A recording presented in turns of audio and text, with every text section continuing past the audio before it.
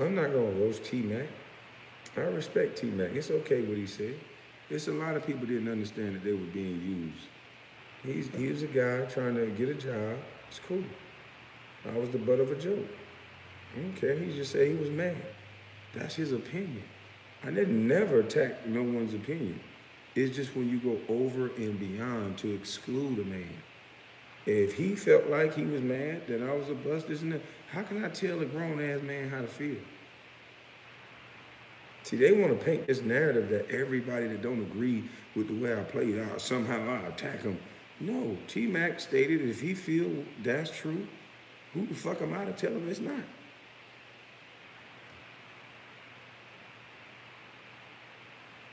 Y'all want to argue with everybody. I'm not trying to argue with nobody. This man got the right to say what the fuck he want to say. He played the game.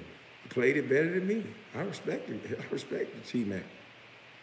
And like I said, he didn't go over and beyond. He just said he was upset.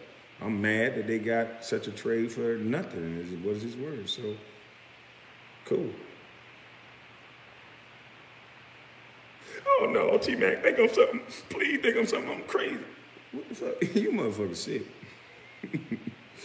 I got lights on in this motherfucker. I don't give a fuck what nobody say. What's wrong with y'all? See, when we had real problems going on in life, this show you how good this country is.